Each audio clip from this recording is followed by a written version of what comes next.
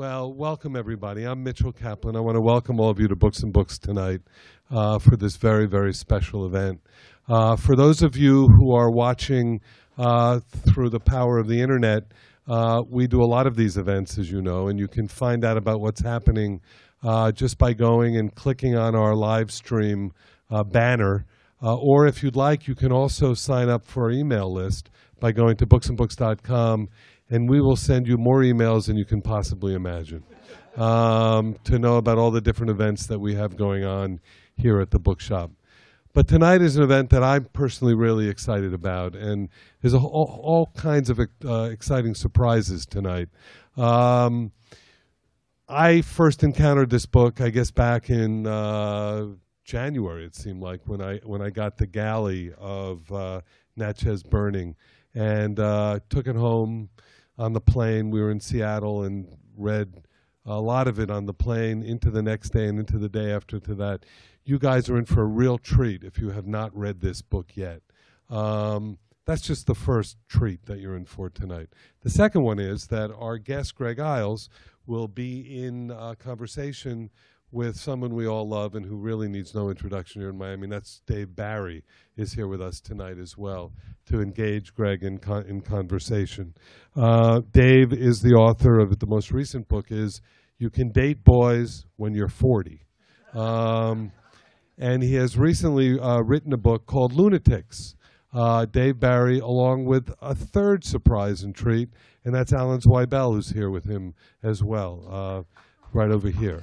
So we've got a great, great evening. I think I even saw another wonderful Miami local writer, Paul Levine, who's here somewhere too, all the way in the back. So it's going to be a fun-filled evening.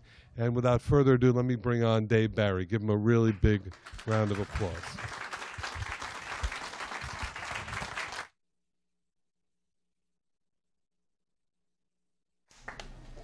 Thank you, Mitchell.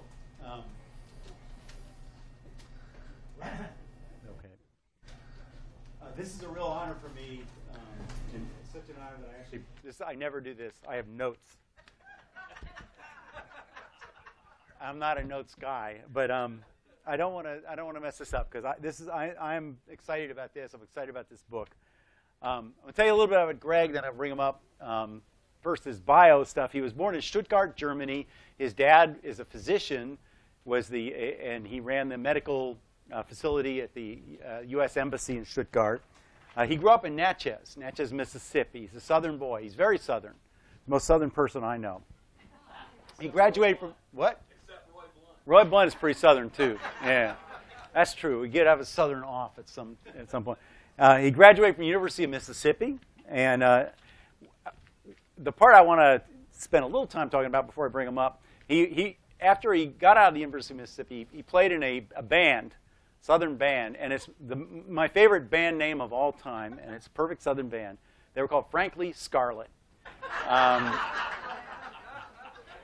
But I did not know that when I met him. And the way I met him is I play in a rock band called the Rock Bottom Remainers, which consists of authors. Stephen King's in the band, Mitch Albom, Ridley Pearson, Scott Turow, Kathy Goldmark, Roy Blunt Jr., Amy Tan. A lot of authors, very good authors, not very good musicians for the most part. Andy Borowitz sometimes performs with us, if you want to call it. But at some point, Ridley knew Greg and said, told me about this guy, Greg Iles, wants to play with the band, and I said, well, what does he play? And Ridley goes, well, he says he's a bass player.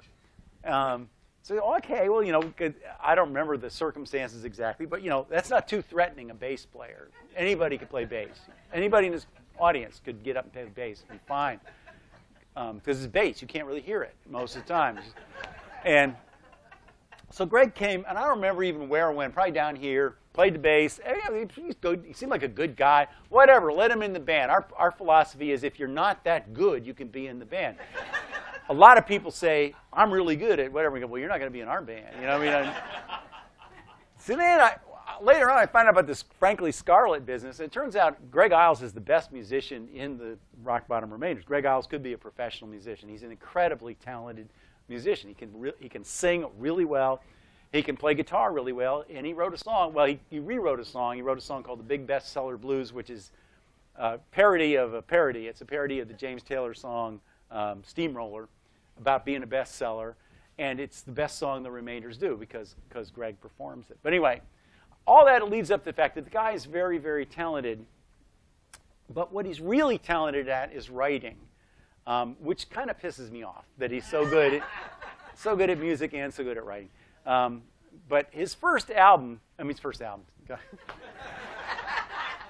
wrote his first novel in 1993, Spandau Phoenix. It became a New York Times bestseller.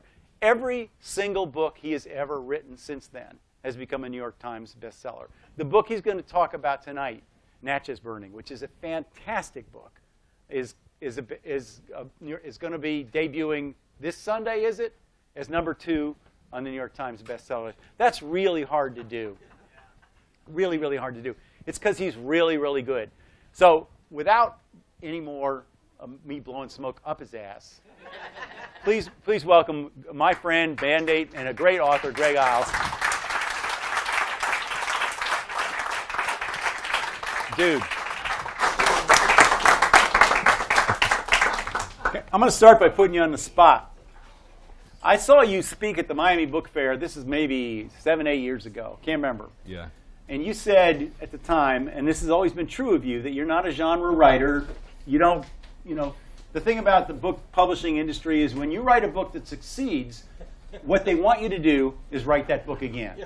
Yeah. And again, and again, and again. And we all know authors, and I'm not knocking it because they make a lot of money, but that's what a lot of authors do. They write the same book or the same basic book over and over again, and it works. And they make a lot of money doing that. And you made a big point of how you don't do that. And you don't. You have not done that. Here you've written the first of a trilogy, which sounds kind of like a genre thing going on. What's that about? Well, you should know better than that, Dave. Pardon me, I'm losing my voice, but I'm going to try hard. The Quiet Game is where I introduced Penn Cage, my, quote, series character. But I waited 7 years to write the second one and 7 years to write the third one. And then when I was finishing what would be the next Penn Cage, what I thought would be the most important book I'd ever write, because it had to do with my family and race and civil rights in the 60s, I tried to write it as one book. And I was about 2 weeks from deadline. And like Douglas Adams said, I love deadlines. I especially love that whooshing sound they make when they go flying by. That's me. I was on about my third extension, and I pulled out on Highway 61, and a truck hit my driver's door going 70 miles an hour. And I took my leg off, tore my aorta, broke 20-something bones, like Steve, our bandmate, being hit by the van. And so what happened was, when I was in that accident, I stopped caring about what the publisher wanted or what anybody else wanted. I'd always been rebellious and gone from this genre to that genre. But this time I just said, to hell with it. I don't care what happens, And so what I did was I expanded it to 3 books, each of them approximately this long. So in 5 years, I've written about 850,000 words. That's about 8.5 conventional thrillers. So when people think you're sitting at home sipping mint juleps and writing 3-4 pages a day, that's not it. So this is not a series novel. It's one novel. It's just 2,000-something pages long, and they make you split it. I have not written that many words in my entire life. You've said that many, though. No, it's true. But can I tell my Douglas Adams anecdote? I know this is about him, but I do, because Douglas Adams and you, both famous for not making deadline. Well, he makes his deadline, but he makes it. Tell him how you make your deadline, because it's kind of, I find this as a writer fascinating. Like how I. How you wait till there's 2 weeks to go. Yeah. Okay. One of my best books I've ever written, one of the best I've ever written, is probably Black Cross, okay, which was set in the Holocaust, Germany in '44. What I do is, Stephen King says in every writer's mind, even his, there's a basement and there's a bunch of boxes in there in complete disorder, and that's your subconscious. And the worst thing you can do as a writer is to go down in that basement and try to start putting those boxes in order. Because guess what? There's a crew that's already down there doing that for you. Your job is to stay the hell out of the way. And that is what I do. I go through most of the year kicking back, coaching my kids' team, soccer dad, whatever. And then one day it's like I'm a pregnant woman and my water breaks. Pow! I sit down in my Lazy Boy. I have a hospital table with monitors, and I have a refrigerator with Tab and like Twinkies and all that. Tab. And you want to write a bestseller, buy a case of Tab. Okay. So I sit down in that chair, and a good day for me is 30 pages. I mean, I just start going. Black Cross was written in about 10 weeks, and it's 170,000 words long. God knows how many words that is a day. And I almost didn't go back and change a word. So I'm kind of a freak, you know. I have to have that pressure. Where do you get the Tab? Because well, I need something. It's carcinogenic. Well, I shouldn't say this. We're being live streamed. Some people say it's carcinogenic or there's No, we can get product placement here. Tab. So I think they don't mind. They dump it in Mississippi, right? They don't mind sending it to Mississippi. That's the thing. Yeah, it's like, what harm can it do there? That's you right. know? That's right. Well, I got to tell my Douglas Adams anecdote. This is really about Greg Iles, but I do have to. I was at a big publishing event, the ABA, back when it was the ABA, the American Booksellers Association, and they had this big breakfast for all their authors, and I was one of their authors, and Douglas Adams was one of their authors. And the big book was his next book, and they had a giant picture cover of the picture of the cover. When you came in, there was Douglas Adams' neck, and there's Douglas Adams standing there, and one by one, every single editor and bookseller all came up. Douglas, can't wait for the new book. Real excited about the new book. Really excited. And so finally, Douglas and I had like 30 seconds alone. I go, so what's the deal with the new book? And he goes, I haven't started writing it yet. They had a cover, and they had anyway. Wait, before he goes on, I got to say one thing about Douglas Adams, because this is how before I was in the Remainders, I saw the Remainders. I'm not even going to address that the first time I saw him. But you know, you're looking for, when you do something as crazy as this book that's outside the box, you don't know if it's going to sell. You don't even know if it's any good. You're looking for affirmation of some kind that wasn't paid for. So here I go. I clicked Twitter a couple weeks ago, which I barely know how to use, but I clicked the at button, and it tells you if somebody's talking about your book. And there is Ken Follett.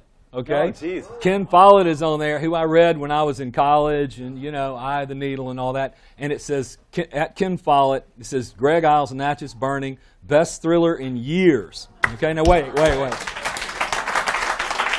You know, not the best last week, this year. So I turned to my fiance and I said, "This must be a fake Ken Follett account." I didn't believe it, but what I remember Ken Follett most for was playing an acoustic set with Douglas Adams and the Remainders. Ken Follett is a great guy, married to a beautiful woman who was a member of Parliament. He writes nothing but great bestsellers. He believes that he has the blues. Somehow he got that disease. Some white guys get it. You know, I had it briefly when I was in college in the '60s, and we thought we had our mojo working. We didn't know what a mojo was, but we had ours working. But anyway. I'm going to endorse Ken Follett from Mississippi. I'm going to endorse him as a legitimate blues man since he helped me so much. So I want to talk about your accident a little bit, if that's okay. Yeah. Was it 2011, right? Yeah, I think so. Yeah. He almost got killed. As you said, he got hit by a car. He promised us in the band, when he was able to talk, that he would have a guitar tuner put in his prosthetic device, which he didn't do. So don't take everything he says. But how'd that affect your? Before I answer that, I got to tell you, coming up here with Dave, it's just the funniest feeling because he could make Gregory Peck look like a fool, much less me. Okay? So you got to be careful. As far as the, I'll skip something. As far as the accident, it's just like Steve. You're going along, you're on autopilot, like we all are. One day you're 40 years old, you do the same thing every day. You wake up and you're 55 years old and you don't know where it all went, you know? It's just that's how life is. You know, we live in denial of death, all of us. And when that happens, when fate reaches down and rips your aorta open and kind of says, you only got a few more books left, buddy, if any, you know? And at that point, I said, you know what? It's time to take it seriously. My dad had died. It's not that I didn't take it seriously, but I've always done something. I've always partly sold out. Now, I would say Most writers either sell out and you're just a whore, or you're a hack, or you're literary and you don't sell any books. That's sort of the twin path, right? What I always tried to do was what my heroes did, like John le Carré, you know, or Scott Turow, who I'm blessed to say is in the band. Because even though Dave has a rule, we can't talk about writing, we have to stick to booger jokes and such on the bus. Sometimes Scott and I and others get in the back or somewhere and we talk about writing. I always admired guys like Scott, who I thought trod the line between literary and commercial fiction. That's the hardest thing to do, and when you find a book like that, it's the most wonderful kind of book to read, because you don't realize that you're learning things or feeling things or asking questions of yourself, you know? So, two good things happen. I'm just going to say them quick, and I'm not blowing my own horn at all, but I was at the start of this tour, and my editor, the guy who discovered me, texted me a text, and he said, whatever you're doing, stop. You've been waiting 20 years to read this review. Click on this link. And so I click, and it's the Washington Post, and I'm scrolling on my phone, flipping, what is it? And at the end, the guy said, Natchez Burning obliterates the wall between literary and commercial fiction. And I thought, you know, I'm out of the ghetto, you know, finally. So, anyway, you go. So, let's talk a little bit about it. First of all, I'm not kidding. This is an amazing book. If you start reading it, you will not stop reading it. And it's a big, fat book with a lot of words, but you will not want it to end. It's about race. There's a lot in there about race. And starting with the early 60s in Mississippi and moving forward to modern times. Now, you've lived that world. You're a Southern guy. White. You're white. He's a white man. Like, some of you are so liberal you probably didn't even notice that. But talk about that, race and this book. All right. People ask me, you know, how much research did you do on this book? You know, and I just laugh, because my ancestors fought for the South in the Civil War. All right. I grew up. Which side they fought? They fought for them? Both sides. No, yeah. The South. The losing side. Yeah. And you know, I grew up in Mississippi.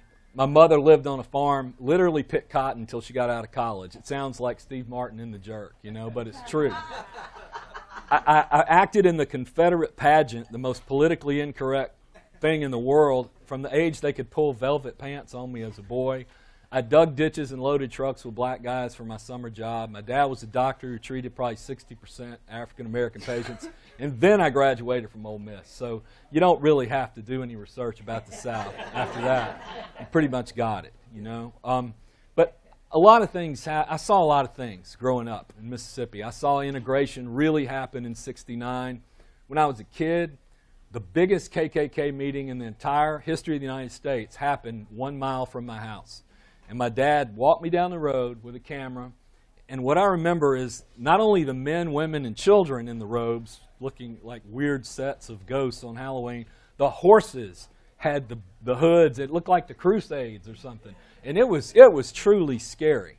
And my dad had served in Germany after the war and knew a lot about the Holocaust. And I was lucky that he, from that early age, sort of showed me the parallels between those things and how bad what was going on, you know? And, God, that's the short version, so, you know. Well, right now, this is like a topic of much interest in the United States. Right now, we have Donald Sterling, owner of a NBA team, talking, I mean, in a way that a lot of people thought nobody talked about anymore. Talk about that. Okay. I'll tell you how complicated race is, okay? You remember when President Obama got elected and people started talking about a post-racial society? Can you imagine how absurd that is? Okay, it'll be at least another generation or two before we're in a post-racial society. One thing this book gets across is the complexity of race, all right? Mississippi has always been the whipping boy for the country on race, all right? But if you think racism is unique to Mississippi, you're crazy. All right. In 1964, when the Neshoba County workers went missing, one of the biggest manhunts in history happened in Mississippi. That's why they opened an FBI office there. The Navy, the National Guard, everybody was hunting those civil rights workers, 2 of whom were white college kids from the North. During that hunt, 2 19-year-old black kids were found drowned, murdered in the offshoot of the Mississippi River, beaten to death, and drowned alive.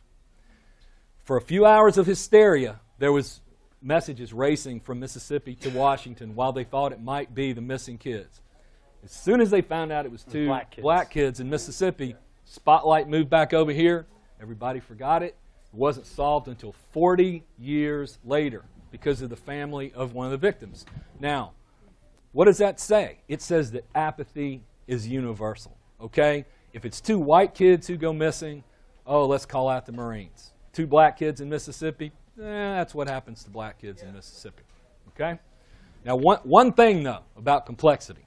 I was in Tupelo, Mississippi, home of Elvis. I hesitate to even tell this story on a live stream, but I'm going to do it because I always get myself in trouble, and what the hell. These very nice African-American ladies are in line. They look 60-ish, older. One of them's young.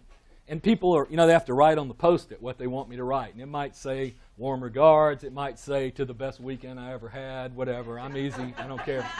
So the black ladies get up to the line, and the paper says, to my biggest colored fans. And so I look up and I say, they're smiling. I said, it's 2014. I'm not sure I can write to my biggest colored fans. It's going to be on the internet 5 minutes later, and I'm going to be the next Donald Sterling, right? But, I didn't know what to do. And then one lady with them leans down to me and says, my sister lived in Mississippi in the 1960s, and she broke her leg when she was a child.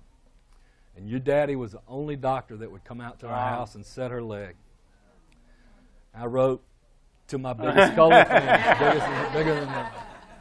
I mean, that's how complicated race is in the United States. I got to read you just apropos of what Greg was just saying. It's my brother, Jeff. Jeff is his brother. Thanks, Sam. This is the beginning of chapter 2. It's a quote. If they'd have left them two Jews alone and just shot the nigger, said Frank Knox, none of this would even be happening. New Yorkers don't give no more of a damn than we do about one less nigger in the world, but you kill a couple of Jew boys, and they're ready to call out the Marines. Yep. This book is brutally frank. It's brutally honest. And what I say is, I write about the world the way it is, not the way it ought to be. Okay? If you want sugarcoating, don't read my book. Okay? If you're just reading to find out who done it, don't read my books. Because I don't write whodunits. Agatha Christie did that better than I'll ever do it however many years ago. And second, that's almost an 8th grade exercise, okay? I write why-done-its. I want all my books, whether about the Holocaust or this, or repressed memories of child abuse or artificial intelligence, they're an inquiry into the nature of evil. Why do good people do bad things? Are there any people who are completely evil? Okay, that's what I'm interested in. And the rest... and it's a miracle to me, honestly, that an 800-page doorstop about some of the most unpleasant things in the world could be sitting at number 2 on the New York Times list. It may drop like a stone. At least we got it up there. Now, we've been serious for too long, so I got to put Dave off balance before he gets too comfortable and remembers he can start jabbing me here. So I brought him a present. You everybody noticed. You can see he's nervous. He's not going to expect this, so here, just easy open, Dave. No big deal. Don't get your expectations too high. Remember, a Lannister always pays his debts.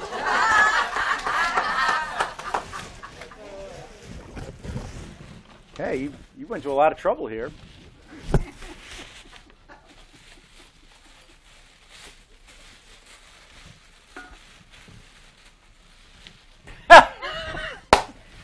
It's screwdrivers.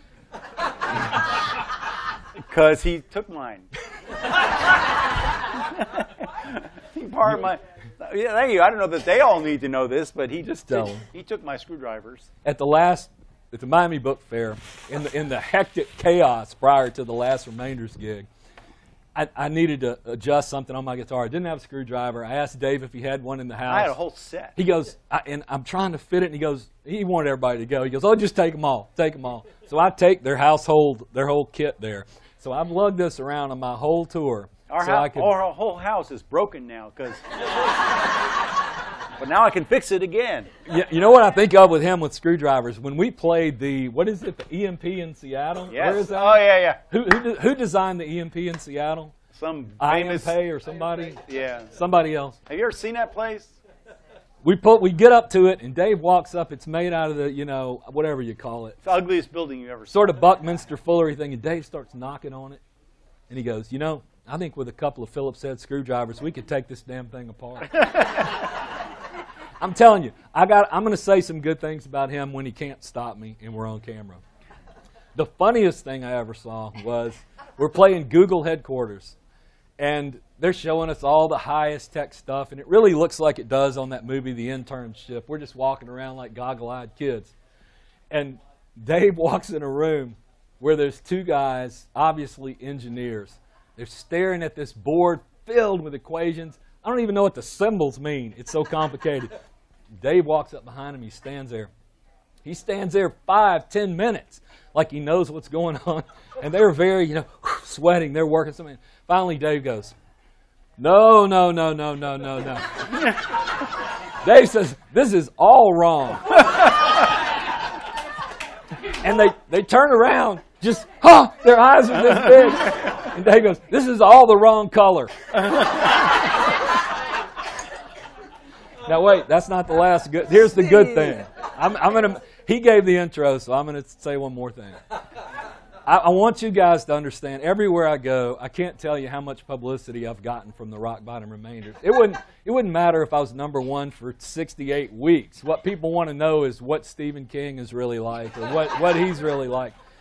But this guy, I'm kid you not, is the Rock Bottom Remainders, and I'll tell you why. We have played shows without Stephen King. We have played without Amy. We've played without Scott. They've played without me.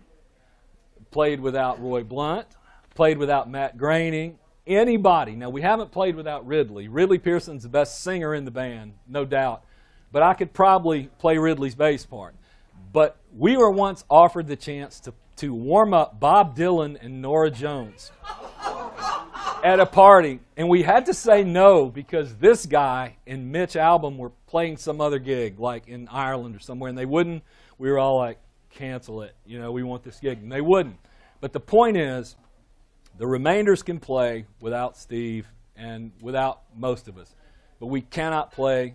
They offered us. Dave said, hey, you guys play. We cannot play without Dave Barry because without Dave, we would look like guys who actually believed we were worth a crap.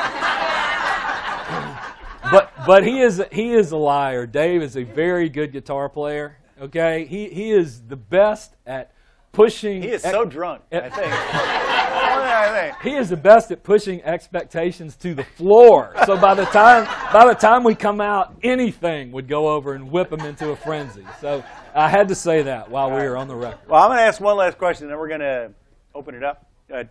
What about every book you write seems to get movie interest? How about this one? Okay, this is crazy stuff with this book on movies. Now, I'll say this. Some of my books have gotten a lot of movie interest, others not so much. And usually it's the Mississippi books that don't get the interest. They're too complicated, they're too long, they're too internalized. Hollywood wants nice, linear, short capsules, that you'll forget a week after you buy the ticket. All right. But this book, it's gone crazy. The phone is ringing off the hook, and I'll tell you why. The culture we are living in has changed. All right? In the 90s and 2000s, the sort of mainstream thriller was in the John Grisham, young idealistic attorney, basically stretching the limit of PG. You sort of knew what was going to happen, all right? But sometime after 2008, when we all got slapped in the face and lost 20 to 40% of our money, people got more serious. And now, the center of gravity of the culture, as far as drama, has shifted over to True Detective with Matthew McConaughey and Woody Harrelson, and Game of Thrones, and that stuff. And that's where I always was. So when the Grisham paradigm was central, I was marginalized, really, because I was too dark and too violent. But now that the culture has shifted, they're like, oh my God, this is the next one. Here it is. Louisiana, Mississippi, rednecks. Let's do it. But it's so crazy. I'm getting calls there are major actors ready to like fly out and meet me on the road. Name some names. No, I won't drop names. Is one of them Charlize Theron? No, well, that's another whole story. I've met Charlize Theron. I'm looking over at his fiancée, Carolyn, the beautiful Carolyn over there. But, you know, it's fun for a change to have Hollywood come to you. You know, the story I tell is something Grisham told me. Gave me advice way back, and I hadn't followed his advice ever. Always a wise idea. That's how stupid I am. Nor have I, you know. And then John said, in 94, he said, I think it was 94, he said, Greg, write one book every year and write the first page of your next book the day you write the last page of the previous book. Had I done that, I would be far richer and more successful. But the second advice he gave me was, when you start talking to Hollywood, drive to the California border, extend your book with your right hand very slowly, snatch the check with your left hand, and haul ass back to Mississippi. And never think about it again, because it will only cause you pain. I haven't taken that advice either, but, you know, we're going to one step at a time. That's very good advice with the movie industry. Anyway, here he is. Ask him anything. The guy's here he is. I'll make him tell the truth. Well, I was wondering how this instant communication now is going to change our society in the next 50 years. How do you see it coming? Yeah, how is that going to happen? Do you have the internet in Mississippi? Yes, we do. Okay. We're still working on flush toilets. No, I'm just kidding. I'm not qualified to answer that, but I'll tell you one of the most profound changes to me is that kids no longer know how to talk, and second, they almost don't know These how... kids today! I know. They almost don't know how to think, and I'll tell you why.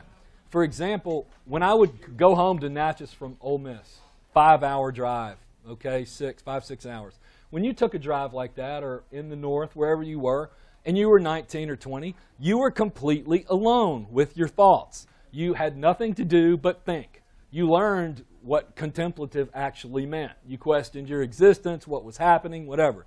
When my kids ride back from college, they're not alone with their thoughts for 10 consecutive seconds. Yeah. Okay? And I think that will profoundly, to the point of affecting neural pathways, change how people are. Now, shut up before I get too far off that.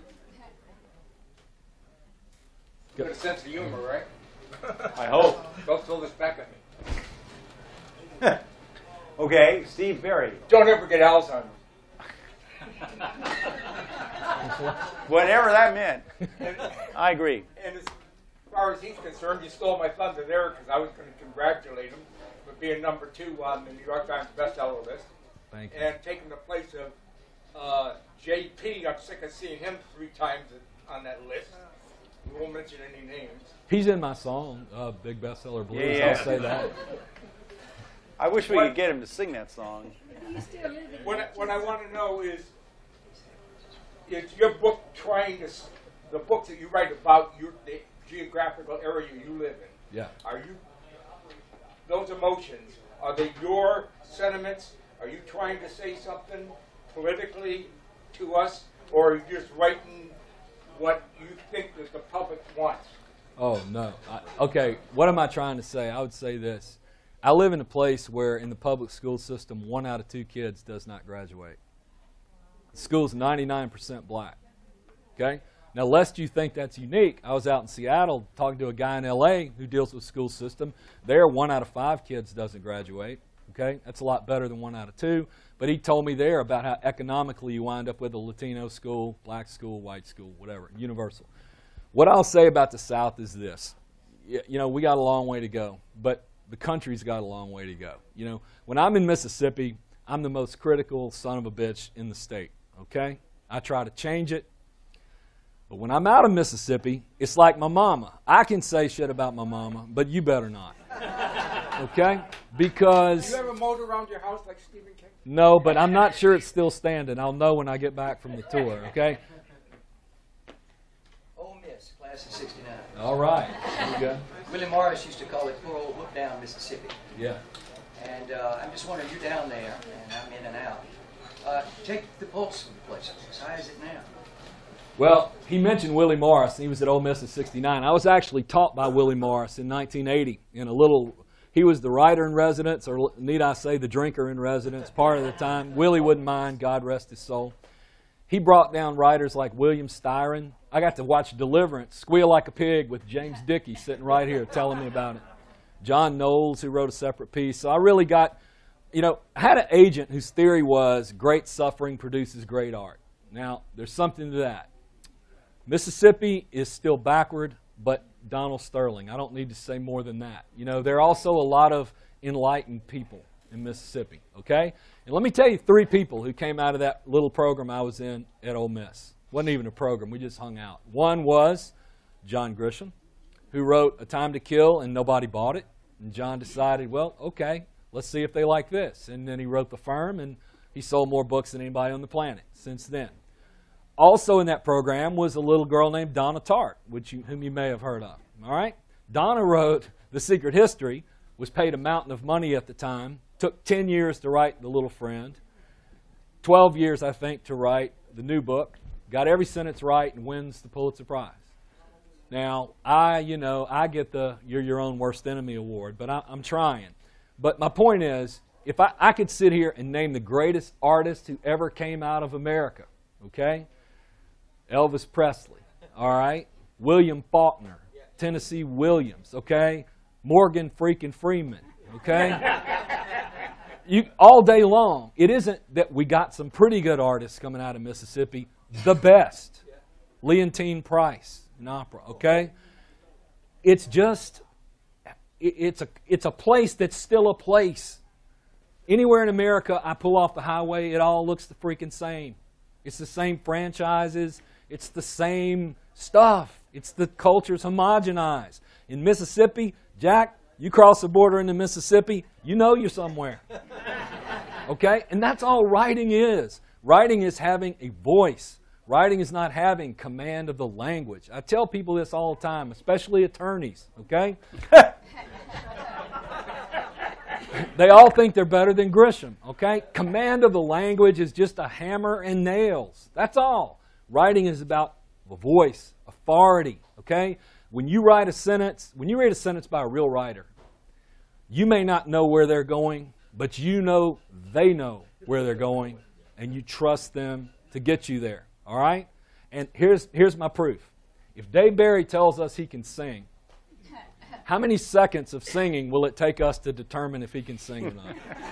4 seconds? 5 seconds? In my case, no. Why is it with writing, people think because I can write a letter or I can write a legal brief, I can write a great novel, okay? It takes just as much of a gift because the gift is story, okay, not the words. Sorry to run on.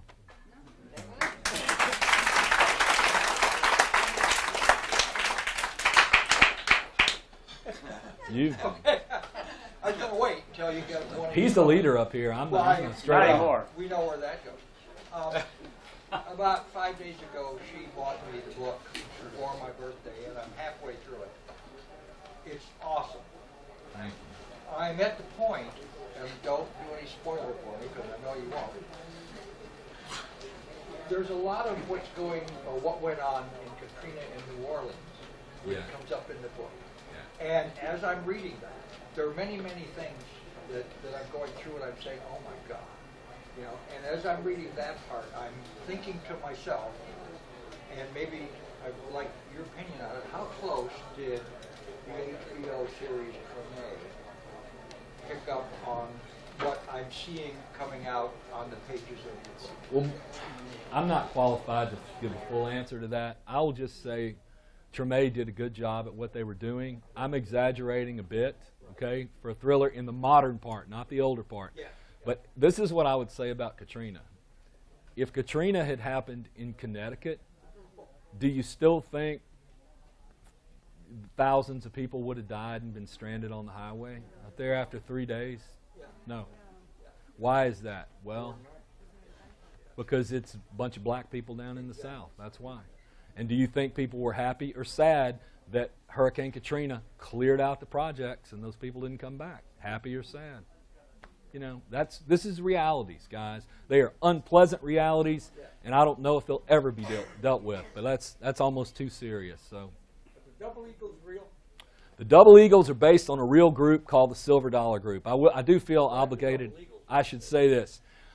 The Klan, I never used the Klan as antagonists in a previous book. You know why? It's bullshit. We're on the internet. I can say bullshit. Okay? By the mid to late 60s, the Klan was neutralized by the FBI with money. Okay?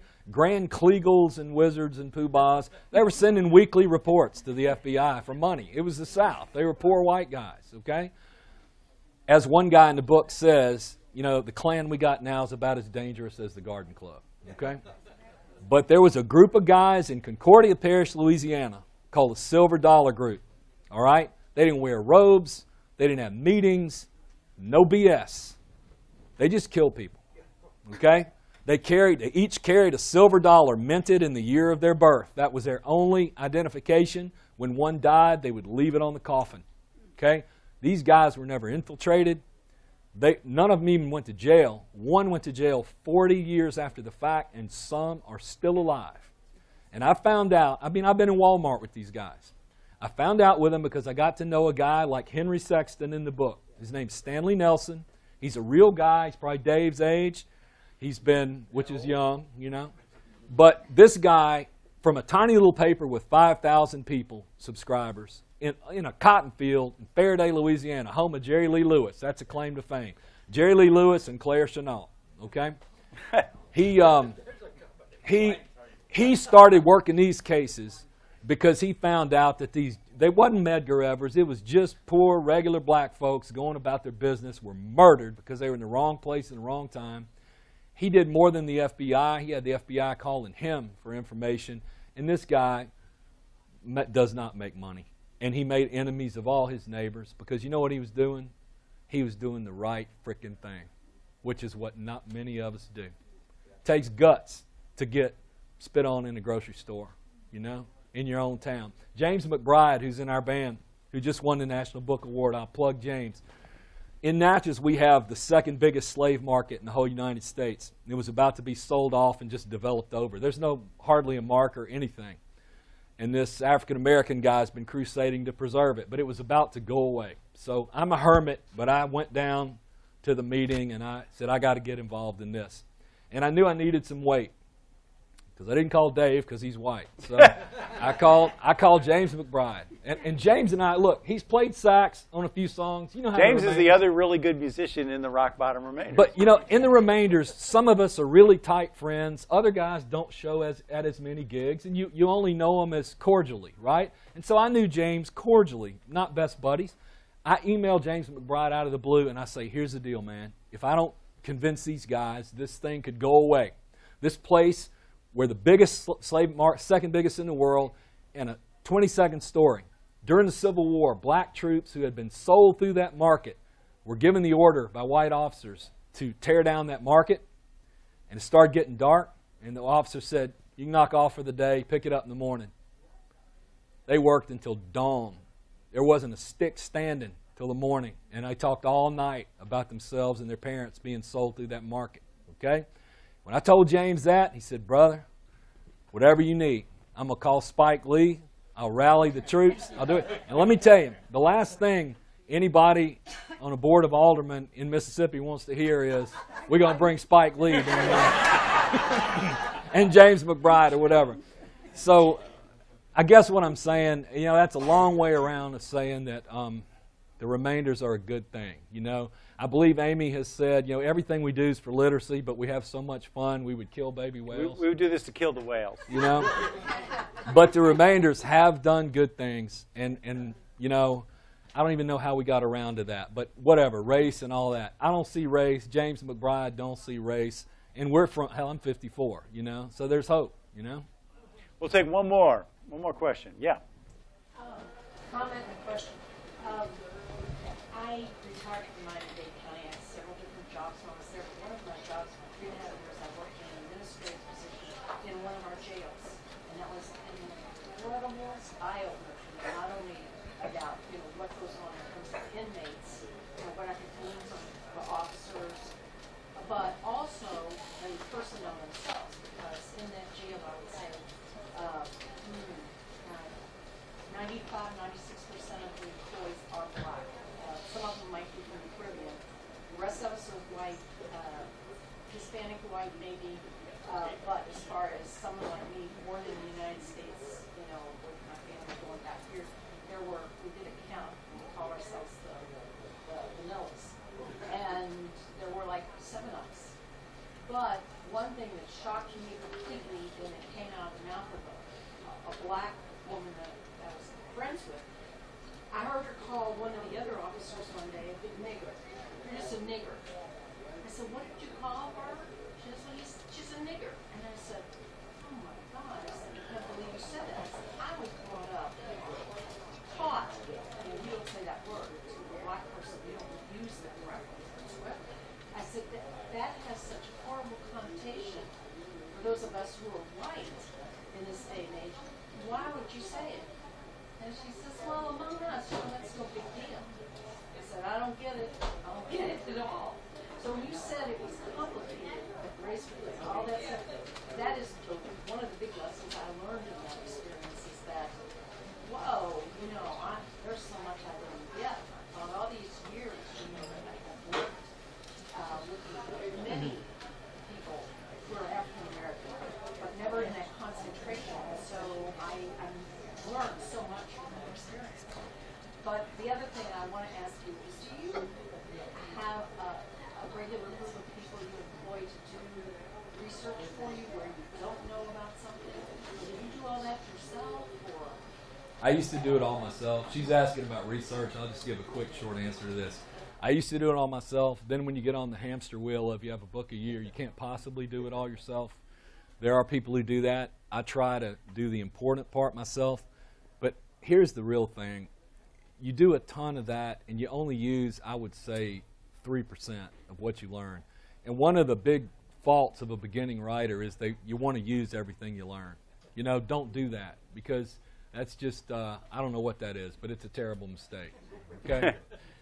You know, the story's what matters. You know, now I don't know how many letters I've gotten from people saying, you know, you got that stop sign on Berry Street on the wrong corner there. I mean, does it really matter? You know, yeah. So now, all right. Now, if I was going to give one piece of advice to anybody who's writing a novel, that would be it. It's very easy to get lost in stuff that's not the story, and if you do, people don't want to read it. They want to read the story. Anyway, this man is the best storyteller I know. Give it up for Greg Iles. And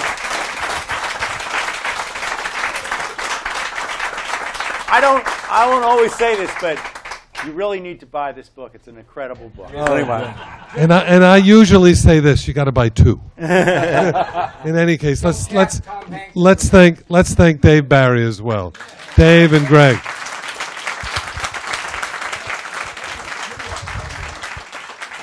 It's a great evening, and Greg will be signing his book on the other side of the store. So, thank you all for coming. I don't need the Batman. I got the screwdriver.